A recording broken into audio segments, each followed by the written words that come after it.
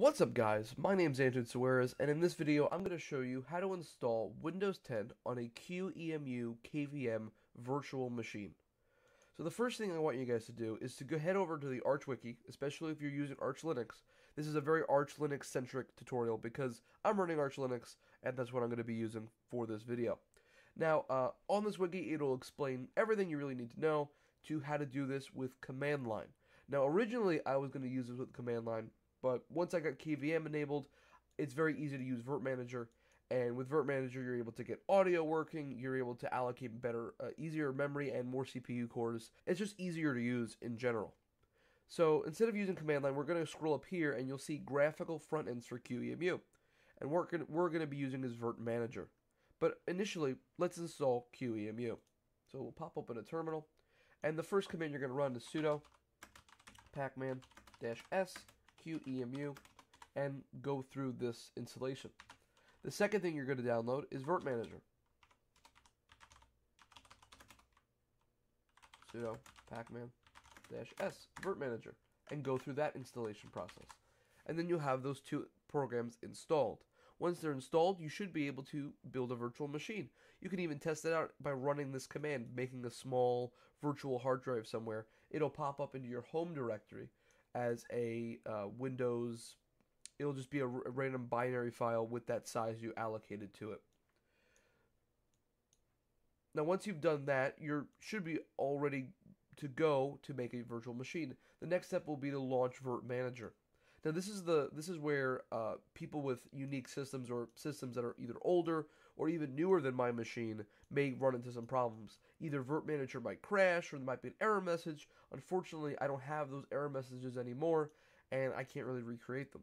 So any problems, you'll have to go into the comment section or even just look up the problem you're having just on Google, and it should pop up probably by Arch Linux, by the Arch Linux wiki, and you'll be able to find the solution to that problem.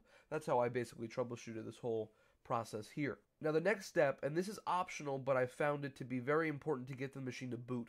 And this is where I'd recommend, if you have an older machine, to use VirtualBox, because VirtualBox isn't using kernel virtualization. Qemu is using kernel virtualization, and it's a little bit different than VirtualBox. If you're running older hardware, use VirtualBox, use another emulator, because older hardware most likely will not be compatible with KVM, and KVM is kernel-based virtual machine. And if your hardware is not compatible, what I found without having KVM enabled, the Windows 10 would boot very slowly. I couldn't get to the installation process. After installation, I'd be hit with errors and things like that. So to enable KVM, you need to go into your BIOS. And for this is what my BIOS looks like because I have an Asus motherboard. You have to enable Intel Virtual Technology and VT-D. This is to enable not only KVM, but also IOMMU if you do go down that route. So once you have Virtual Machine Manager running, you're going to press the New button. You're going to create a new virtual machine. We're going to select a local ISO image. So you may wonder, how do I get a Windows 10 ISO? I have two options for you. If you're on a Linux or Mac machine and you head over to this link I'll have in the description below, you should be able to download a Windows 10 ISO this way because it knows that I'm not on Windows and I can't use the tool. So this will allow me to select the edition and then choose my language and then select the version I want, and it will let me download a Windows 10 ISO. The second way, say you don't want Windows 10, you want an older version of Windows. I'm going to navigate you to, I don't know how to say that, I'm not even going to try. This is a program that you can download here. It's an ISO downloader. It taps the legitimate Windows servers, Microsoft servers for ISO images, and you're able to download Windows 7, Windows 8.1, 10, Insider Preview, a bunch of other things as well. And you're able to do that. You just need the real license key. Now to get a real license key, you should go to Qemu.net. Qemu.net, of many of you who are gamers, you'll know for keys similar to G2A, but they have Windows 10 OEM keys. And with the OEM keys, you're able to buy a version of Windows for cheap and not have to spend $200. So that's a good way to get that as well. So I already have an ISO image downloaded, so we'll press forward. I'm going to select where my ISO is, Windows 10 ISO, choose volume, forward. I'm going to give it 4 CPUs and 4 gigs of RAM, that's fine. You could give it more or less depending on your system's configuration. And 40 gig hard drive, that is fine. Windows 10, finish. Oh, this is an important step here to get network access. So by default, it's set by NAT. We don't want that. We want to do our host device. And bridge is good because that'll let us we'll have internet on our host machine, which is our Linux machine, and we'll also have internet on the virtual machine. If you set it to pass through, your network card is going to go entirely to the virtual machine, and your Linux machine won't have any network access. So press finish. It's going to create, and it will boot. I can minimize this now. And now we're headed into the installer. So on the base level of this installation, it's not that difficult. What's difficult is troubleshooting the problems that may arise. And unfortunately, it's very difficult as creating this tutorial to preemptively know the problems that you'll have during your installation. Again, I recommend highly that if you're running older hardware, I'm saying in the last 10 years, if you haven't built a machine in the last 4 years, I would say probably stick with VirtualBox or any other virtual machine that runs in the system instead of doing this, because the problems that you'll probably get outweigh the benefit of this.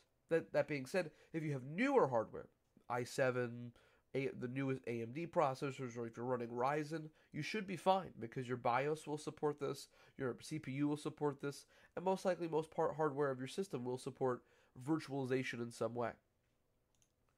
So now that we're in the installer, we'll go to install now. We're going to say I don't have a product key. We can go through the Windows installation without a product key. I did it before and it was fine. We'll select Windows 10 Pro, that's fine. Set the terms. Do custom installation, we'll select new, apply, okay. Now we have our system reserve partition and our partition 2, next. And we'll go through the installation process.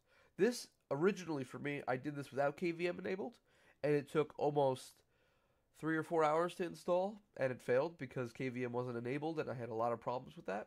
Once I got KVM enabled, which included troubleshooting a host of issues on my system with systemctl not being able to load kernel modules and just really weird stuff on my end that I was able to fix.